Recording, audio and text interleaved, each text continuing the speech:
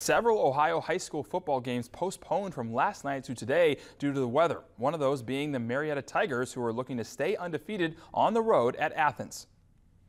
We head out to Joe Burrow Stadium with two teams facing off, both with 2-0 records. Braden Young throws to an open Leo Martin in the end zone for the touchdown. Bulldogs strike first, leading 7-0. On the ensuing Marietta drive, Drew Warden hands it off to Kobe Alexander, who breaks loose for a big gain. He stiff arms a defender before going down past midfield.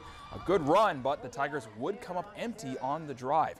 Athens back on offense late in the first quarter. Young fakes two handoffs and throws it downfield for Martin again in stride. He will not be stopped as he takes it to the house for another touchdown. They're off to a fast start, now up 14-0.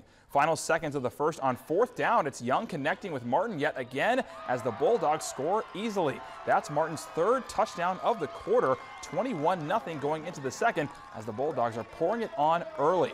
Moving to midway through the second, Young will take it himself this time as he keeps it on the option and stiff arms the defender for the score. Athens wins it 42-21, handing Marietta its first loss of the season. In other high school scores, the Warren Warriors defeated Logan 17-7, and the Waterford Wildcats bounced back with a dominant 35-7 win over Shenandoah.